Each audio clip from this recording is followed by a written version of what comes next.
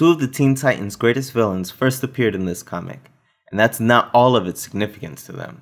This comic is being referenced to this day in the new storyline, The Lazarus Contract, so I'll give you a quick rundown of the new Teen Titans number 2 by Marv, Wolfman, and George Perez.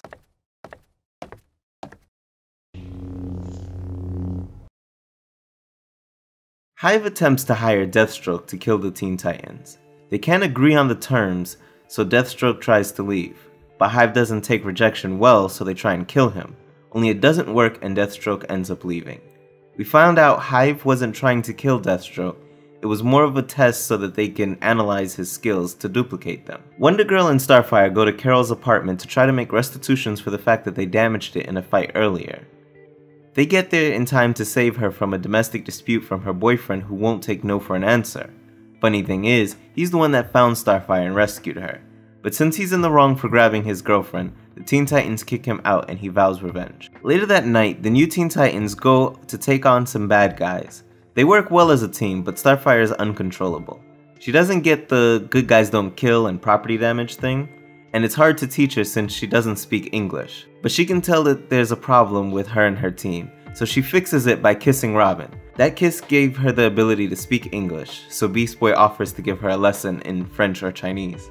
Although it was only skin contact that was necessary, the kiss was because Starfire immediately took a liking to Dick Grayson. The next day, the new Teen Titans have a pool party at Beast Boy's mansion. Kid Flash shows up late as all Flashes do. Raven and Cyborg aren't there yet, because Raven doesn't hang out with the team. She has assembled them, but their purpose hasn't come yet, and Cyborg went to visit his father first and was attacked on the way back.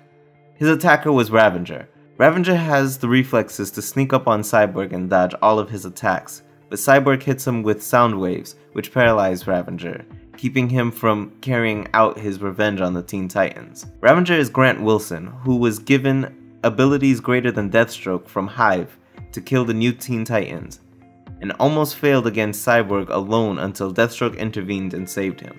Deathstroke takes Ravanger away and warns him that his body can't handle his new abilities, but Ravanger suffers from one of those never meet your idols, they'll just be jealous of you moments.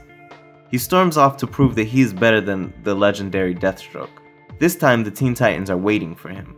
They try and talk him down, but Grant is so engulfed with anger and revenge he doesn't listen. But he is not alone. Deathstroke followed him to give him support. But Ravanger doesn't want the help and he lunges at Robin.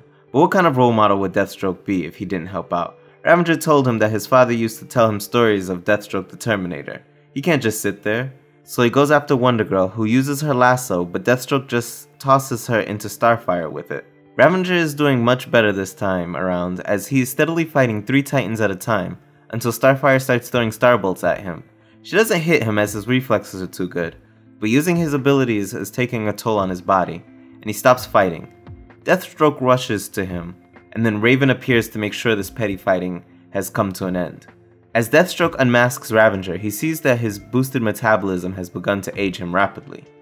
With his last dying breath, he asks Deathstroke if they killed the Teen Titans. Just as Deathstroke goes to answer him, Raven takes pity on him and shows him an image of the Titans defeated, so that he may finally drop his hatred and find peace. Deathstroke picks him up and carries him away, blaming the Teen Titans for his death. It rained at the funeral of Grant Wilson.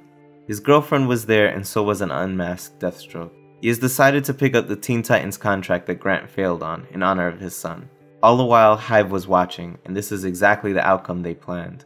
Deathstroke will take the contract for free after the death of his son, now with a personal vendetta against the Titans.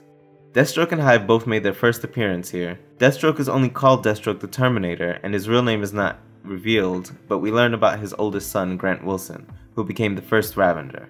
Ravanger made his first costume appearance in this issue, although Grant Wilson first appeared in the issue before this.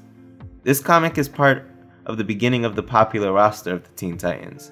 If you took off Wonder Girl and Kid Flash, you'd have the team from the Teen Titans cartoon. This story is referenced in part 1 of the Lazarus Contract, which is now coming out. You can click the card in the top right corner to see my video on that. We also learn about the team. Dollars aren't compared, but Beast Boy's stepdad's mansion is bigger than Wayne Manor.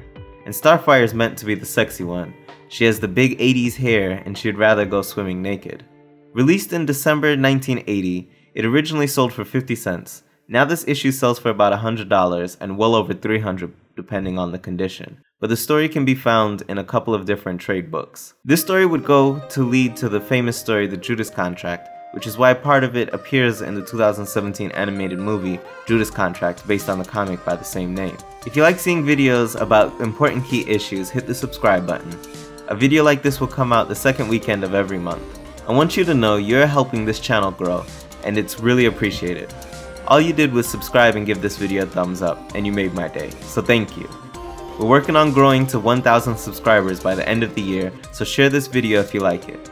Thanks for watching. Until next time, Brian out.